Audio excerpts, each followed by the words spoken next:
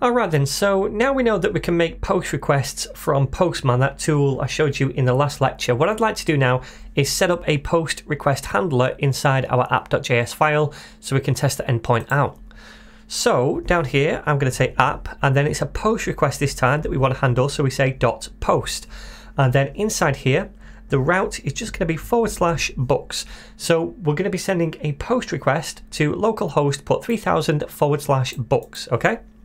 And then when we receive that post request, we fire a function that receives a request and a response argument right there. And inside here, the first thing we want to do is we want to get the body of the post request. So you know, like when we send a post request, we send a request body, and that contains basically all the information that we want to save to the database in this case. So it's going to contain what will be a book document, right? And the way we get the body, the request body, is by using the request.body property, but we can't use that unless we use a bit of middleware provided to us by Express. And the way we do that is by saying app.use. So we use the use method to use a bit of middleware, and we want to use Express, which is what we imported right here, and then on that use a method called JSON, like so. And what that does is pass any JSON coming in on the request so that we can use it inside our handler functions down here. So I can now say request.body to get whatever was sent in the request body with the post request. So to do that, I'm just going to store it in some kind of variable, and we'll call it book. So let's say const book is equal to request.body. All right, so now we have that request body, which will essentially be a book object. We want to save it to the database. So to do that, we can take our database object, and then we can get a collection, which is going to be the books collection, first of all. And then we want to use a method on that called insert1, which we've seen before. We use this to insert a single document. And then all we do is pass an object through to this. Now that object is just going to be the book right here that we get from the request body.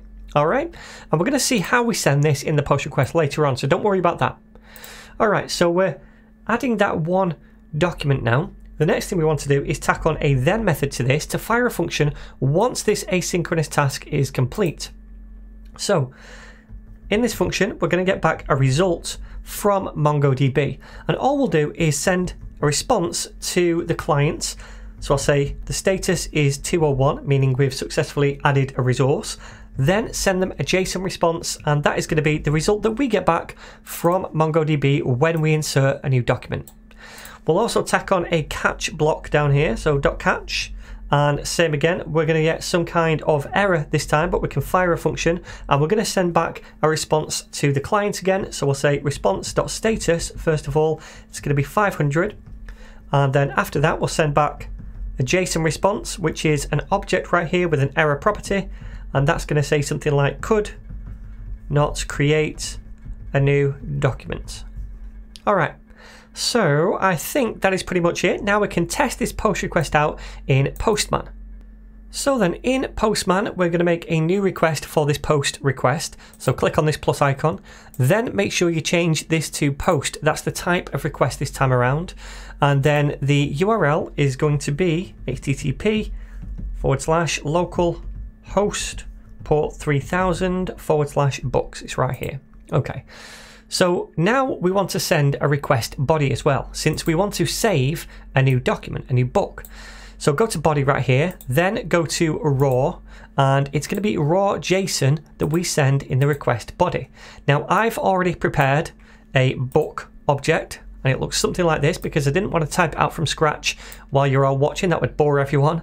So we can see right here it's just an object. And we have a title property, The Final Empire, an author, Brandon Sanderson, a rating, pages, genres, and we have two review objects down here as well. Okay, so this is the request body. This is the book that we want to save. So hopefully, if we click on send now, this is going to work. We can see acknowledged is true and inserted ID is this thing right here. So hopefully now it will now have been saved to the database. But let's just test that. I'm going to go to this one where we grab all the books and then I'm going to send this request, and I'm going to look for that new book that I just added, which was the Final Empire. So let me scroll down here, and we can see it, the Final Empire right here. And this ID matches the ID that we have over here. They're exactly the same. Awesome. So that's all worked. Now what I'd like to do is just save this request right here so we can use it again later if I want to. So let's save it to the bookstore and save, and there we go. So now we can use this again later. Awesome. So now we have a GET request for all books, a GET request for a single book, and a POST request to add new books as well. Next up, we're going to look at delete requests.